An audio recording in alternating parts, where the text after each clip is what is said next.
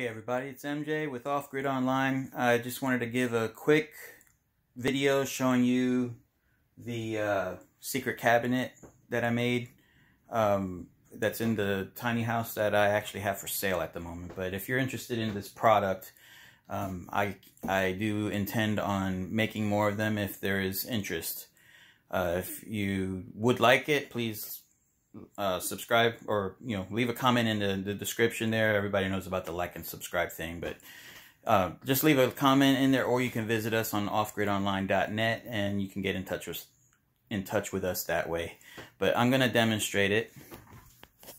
I made 3 separate dials.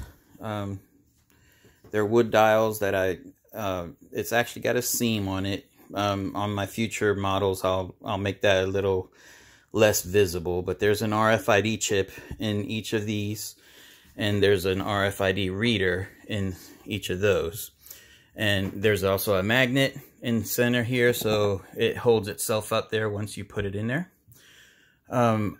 Just to keep this suspense, I am going to not show you the actual code that this particular one is set up for, in case somebody would like to experience it, but I'm setting them in there, and you'll notice that it raises the secret cabinet.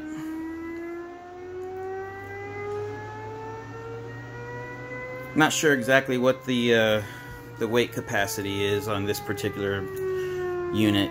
I haven't really tested it that extensively, but you could put whatever you want in here.